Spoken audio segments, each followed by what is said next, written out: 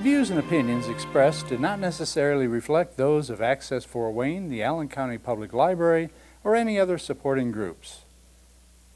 If you'd like to produce a show, call us at 260-421-1250.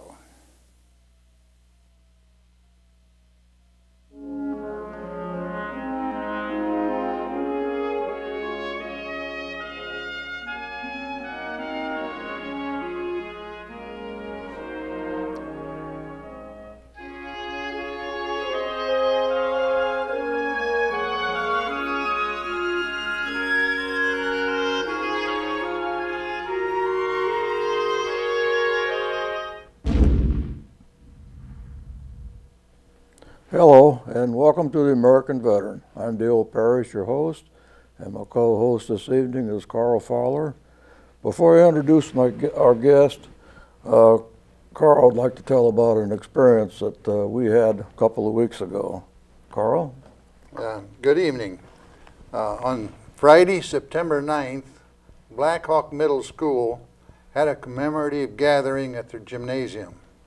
The Korean War Vets Chapter 1 were honored to be invited to participate, along with Air Guard personnel, Mayor Tom Henry, City and County Police, Fire Chief, EMS, Homeland Security, and other first responders.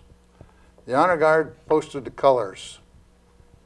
The 6th, 7th, and 8th grade student winners of the 9/11 essays were recognized, and I was chosen to respond to the 7th grade winner. It was quite an honor to be among such servers of our country. Us vets see 9/11 as another type of warfare, not just terrorism, war. The enemy knows they cannot beat us at conventional warfare on the battlefield. So terrorism, their tactic: hit, run, and hide. America will and must honor our troops for the tough and dangerous job they do. And always remember, freedom is not free only because our service members have and are even now paying that price for us. I am proud to be an American. Stay safe. Thank you, and good evening. Thank you, Carl. I sure appreciated that program. That we had a good time out there. Yeah. We've been out to Black Hawk, about 6 times or so. Yeah. And they always treat us with the utmost respect, and we respect the job that they do in teaching the students. Yeah, the kids are enthusiastic and patriotic. Yes, if all the kids are like that, this country has nothing to worry about. Right. We said the Pledge of Allegiance and so forth. And they're all into it real well. Yeah. Our guest this evening is John Simerman. He was on a previous program. He's a Korean War veteran, Vietnam War veteran. He achieved the rank of Master Sergeant.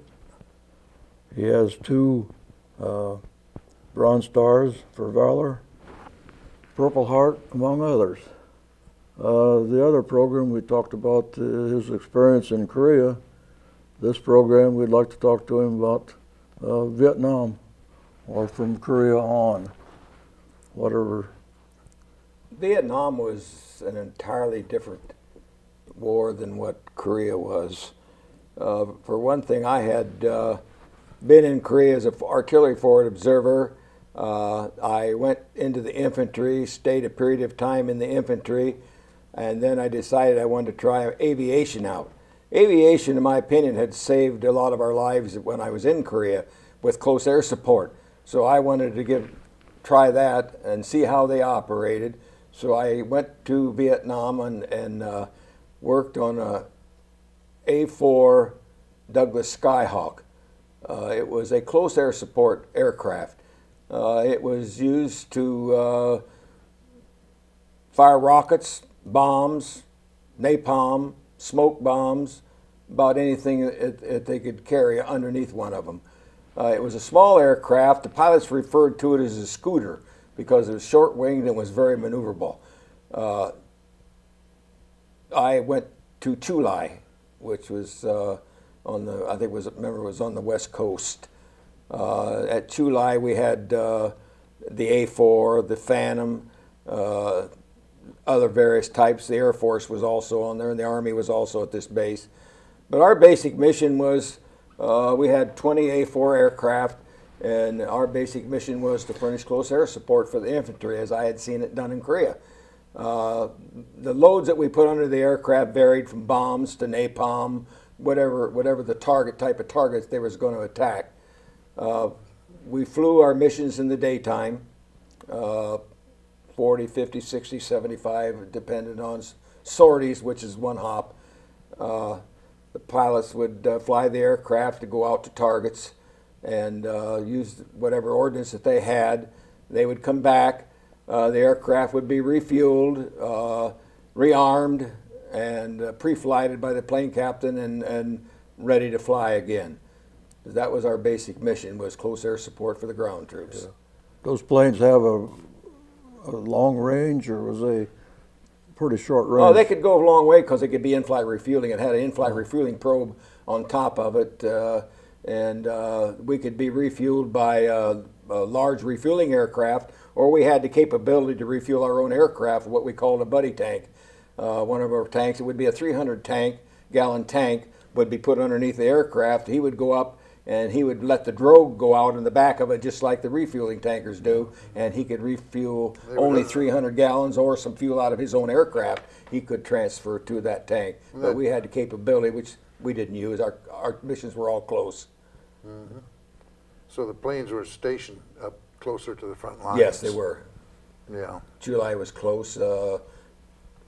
We flew a lot of missions quite a ways off, but always within our fuel capabilities. When that plane come back after a first mission and is ready for a second mission, the same pilot take it, or change pilots? Probably would change pilots. For the second mission. And they would come back. I've seen pilots come back with, for instance, one pilot come in and I found green tree limbs stuck in different places.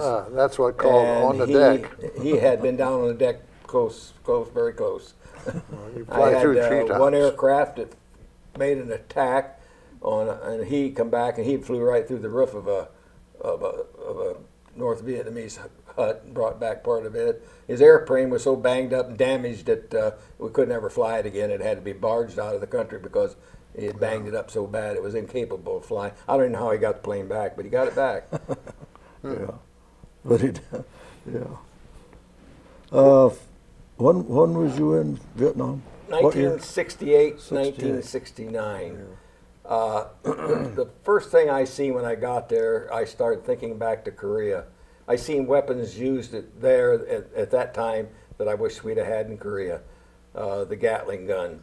The first time I seen a helicopter fire a Gatling gun out the door, you would see the solid red from the door to the ground.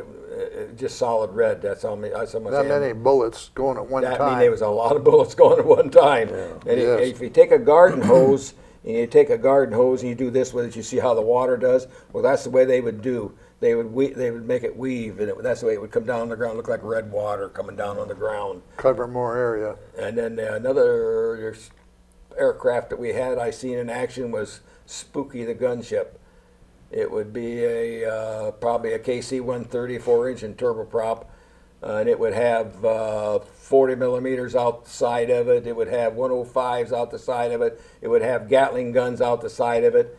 And when they fired in a bank, when the airplane was in a bank, that's when they would pick their target. This is all done inside the aircraft electronically to pick the target and do everything with it.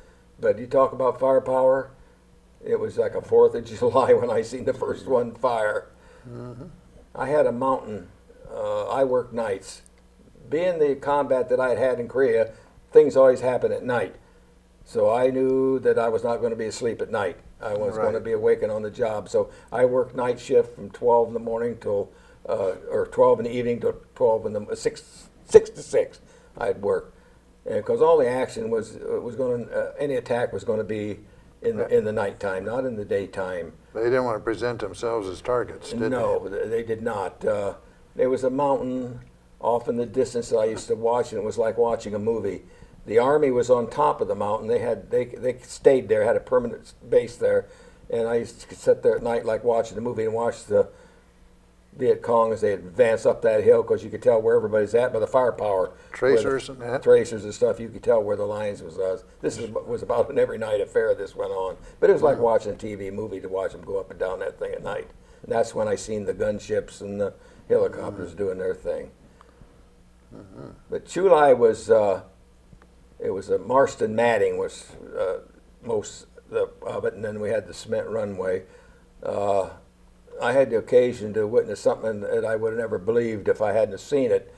An F-4 Phantom is a pilot in the second seat. Can't remember what he was called, but the Phantom has two J75 engines with afterburners on them. He had his hydraulic system shot out, and he was coming into what we call the Morris gear. Now the Morris gear is a cable across the runway that he drops the tail hook on and connects onto it, and when he goes down, it slows him down and stops him, kind of like aircraft carrier. Yes. He was heavy, and he couldn't get his landing gear down because his hydraulic system was shot out, and he come down, he belly landed, and he had his tail hook down. And when he went across the cable, he was going too fast and he ripped the cable out. And he was sliding on his belly along the runway, and I figured that I kept saying to myself, get out, get out, get out. And all of a sudden, I hear this boom, boom. And he kicked it into afterburner, and after going all the way down the runway on his belly, he actually lifted the airplane back up into the air from his belly and flew out over the water, and both of them bailed out, and both of them was all right. I couldn't believe an airplane. I mean, I knew a lot about aircraft. I was in awe that this airplane had that kind of power. Those afterburners or something else. He probably did that because he knew the plane was gone, right? He had to get out. If he was almost to the end of the runway, and that was going to be it, because he was going to run out and out into the sand, and he was in trouble. Plane could explode on him and everything else. He had to be one cool person. That's all I know, to do that. An afterburner in an aircraft is a round fuel tube right back by the end. It goes around. It's round, and all it does is shoot raw fuel out into the system. Right. And when he hits that afterburner, he throws the fuel out into there, and then the rest of the engine in the rear ignites that, and that's why you hear this big boom. If you take gas and throw it into a barrel, and then you throw it, got stuff in there, and you throw it, and you go, boom, out it comes out. That's kind of what like happens. An afterburner works. Sure. A controlled explosion. Yep, that's exactly right.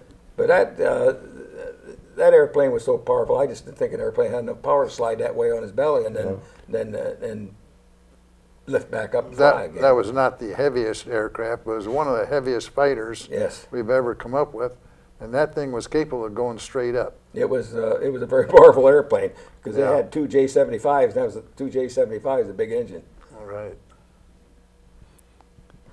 So, wasn't you telling about an explosion or something setting off a rocket on deck? Or? That was one morning, about 6:30 in the morning. The VC fired one rocket in, and it didn't hit my squadron, but it hit the squadron next to us.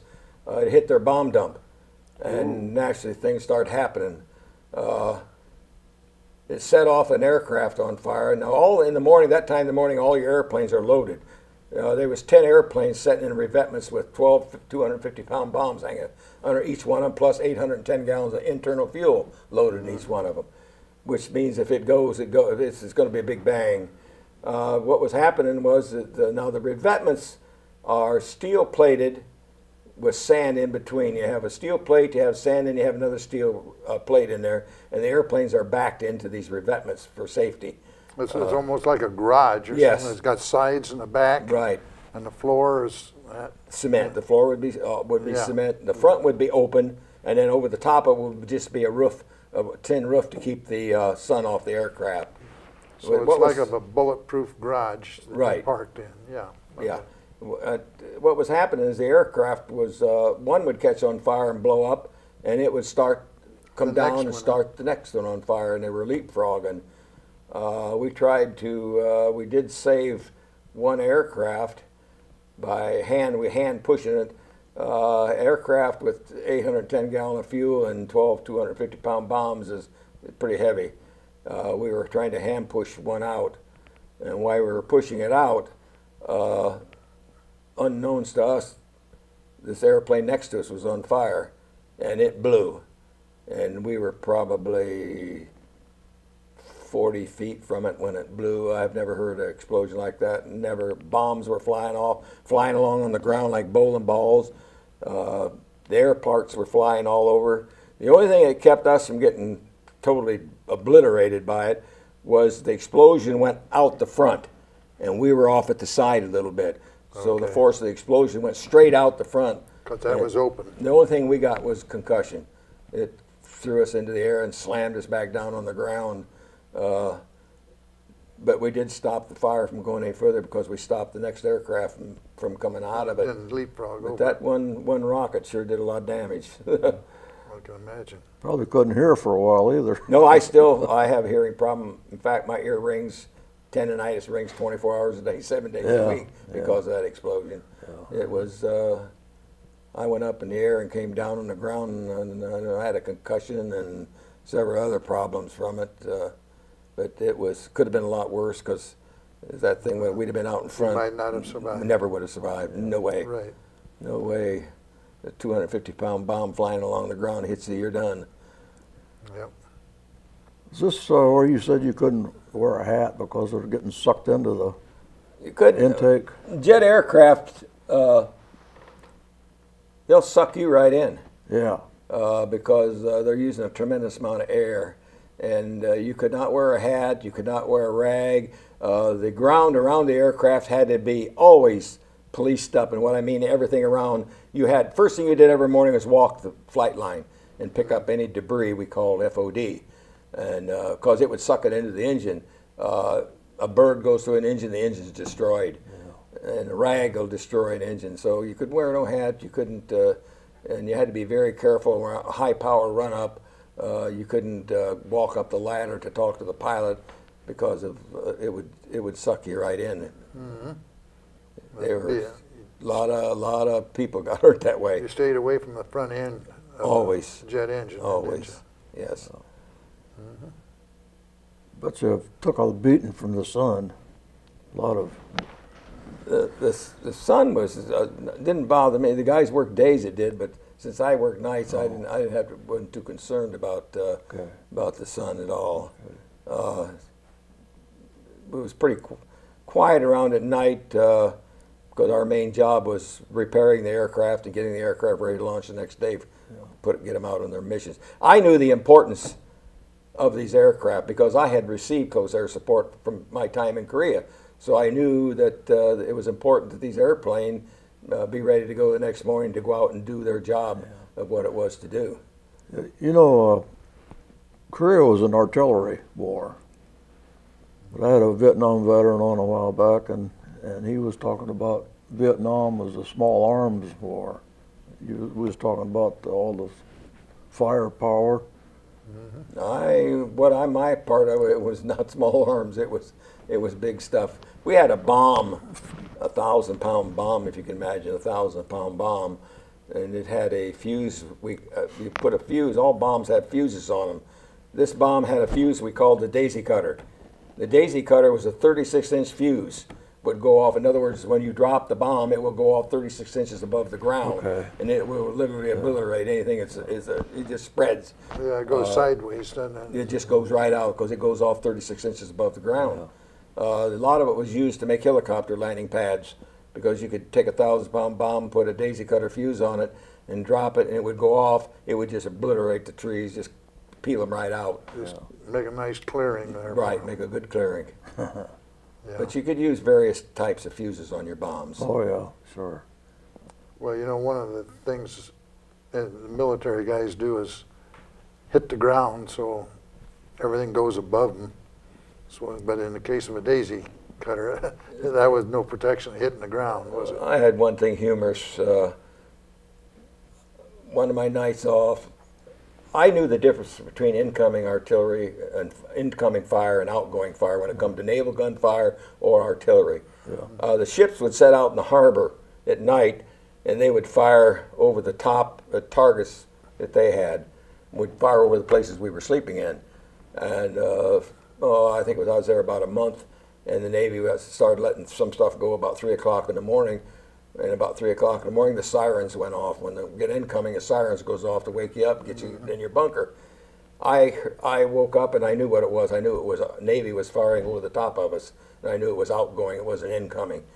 And they didn't like it very well, the guys in there, because I stood there and laughed at them because they were all running out. And they all had white shorts on, white skivvies on, and they were flying out that door past. They had heading for the bunker, and I'm standing there laughing at them. Yeah. And it was naval gunfire is what it was. It wasn't incoming.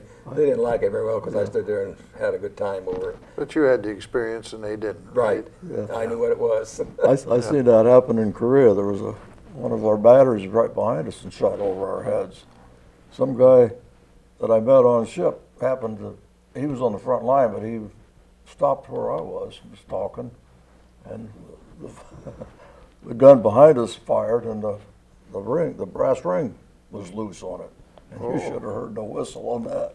He hit the ground, and the rest of us stood there and kind of laughed at him and embarrassed the heck out of him. But okay. No, I lived a lot better in Vietnam as far as living and eating, because in Vietnam, being in aviation, we had our beds and we had our hot meals 3 times a day. Yeah. Sure, you was on base. It was a completely different situation for me as it was the first one.